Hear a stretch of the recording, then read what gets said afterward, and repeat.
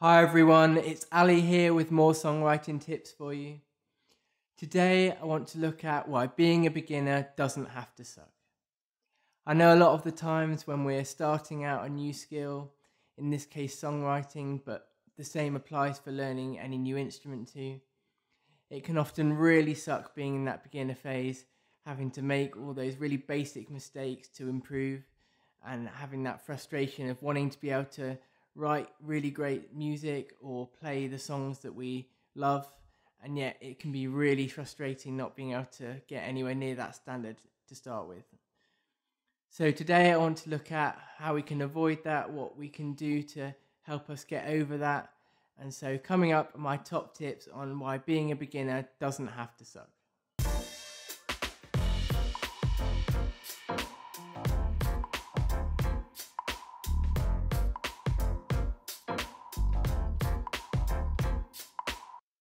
When learning a new skill, you always start from a place of incompetence.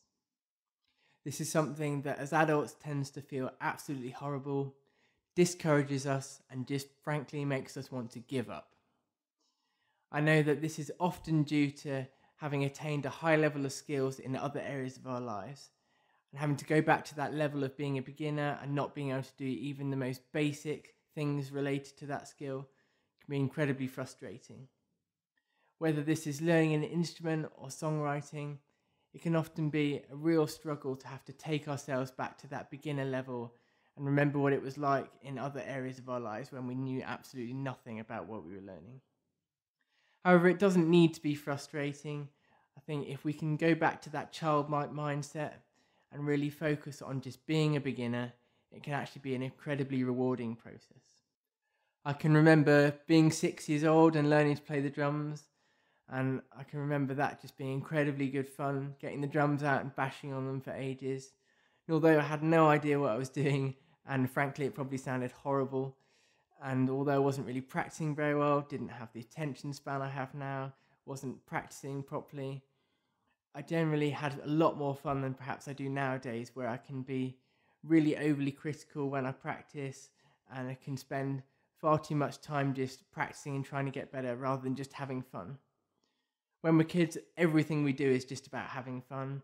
It's why we just have so much more enjoyment of being kids. It's why we pick things up so quickly.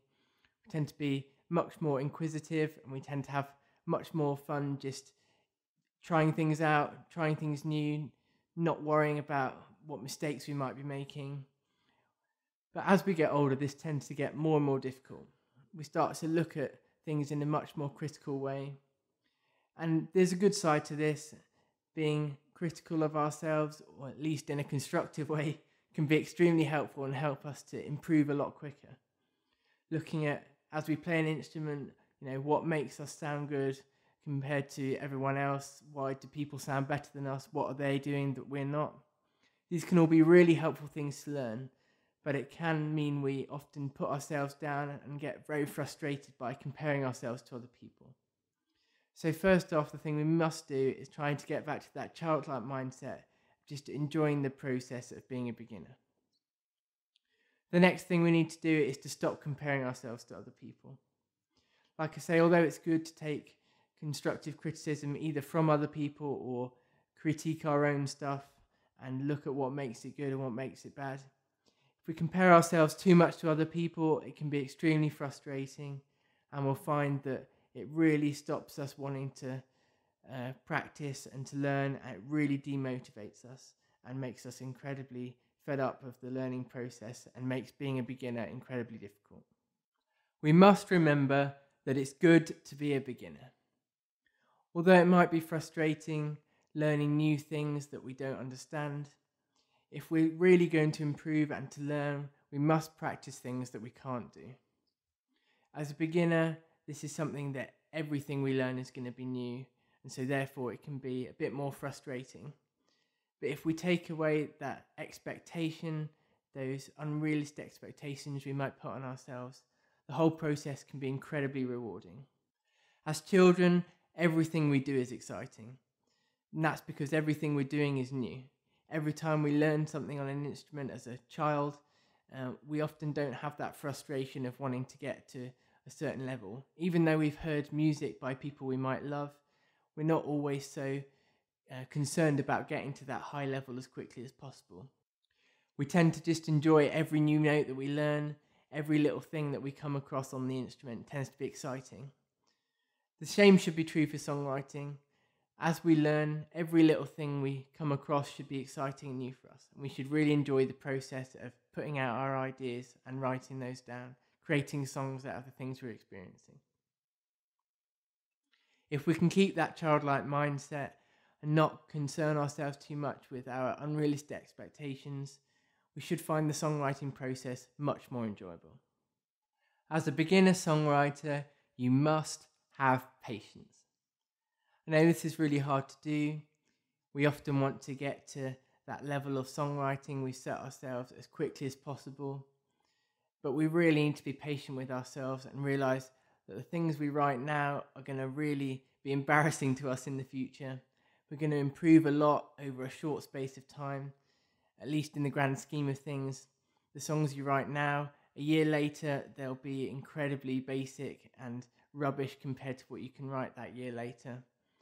And we'll probably be embarrassed by those efforts. But we need to have patience to give ourselves that time. A year, although in the grand scheme of things isn't very long, it can feel like quite a long time as we're writing day by day. But you must give yourselves that time to really work and hone your skill. There's a quote by Reid Hoffman, the founder of LinkedIn, that I really like. He said, "If you're not embarrassed by the first version of your product, then you launched too late." I think if we think of our products as our songs, if in a year's time we look back at the songs we write now, or 2 years' time look back at the songs that we're writing now as a beginner, we're going to be really embarrassed by those efforts. They're going to be really rubbish.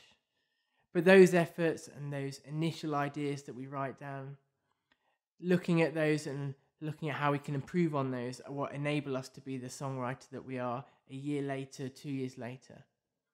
We need to really value those songs, those initial ideas, and we need to make the time to really sit and write them. We need to write those songs to really get good as songwriters, to increase our skill level so that later on that we can write the level of songs that we really aspire to. If you're a perfectionist like me, you're going to find this aspect of songwriting really, really hard. I know for me, I often have a vision of what I want my songs to sound like. You can hear that idea in your head already as you start writing it. And if you can't get there yet with the skill level you have, you're going to find it really frustrating. You really need to stop worrying about that. That kind of level of perfection is never going to be something that you're actually going to hit. Because all that's going to happen is the ideas you hear in your head are going to get better and better, while our skill level is always going to probably be that bit behind.